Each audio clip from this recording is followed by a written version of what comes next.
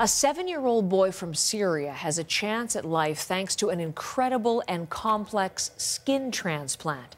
Doctors use groundbreaking techniques to create the skin. Now, as you're going to see, it's a pretty graphic situation, but it's potentially life-saving, as I say, and potentially paving the way for new treatments that could help countless others. Vicodopia has the details today.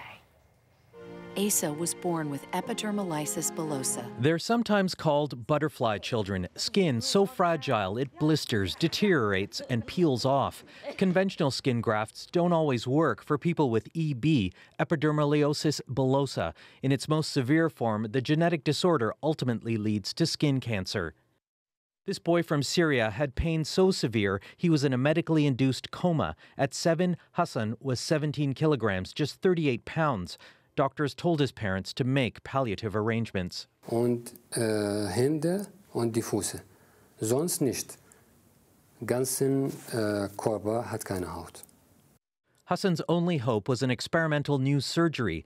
Doctors used a sample of his skin to grow more of it in a cell culture, as they would for a burn victim, except that they introduced a special virus to kill the defective gene and replace it with a re-engineered one. The skin was then grafted on in multiple operations. It took 2 years to fully reconstruct 80% of Hassan's skin. We are quite confident that this new epidermis will stay for a long time, if not forever. And up to now, this skin is normally functioning in terms of it's not blistering. He's recovered, in school, and playing his favorite game. Das war wie ein Traum. Und das ist schwierig für mich zu beschreiben. 1 in 17,000 children in Canada is born with some form of EB.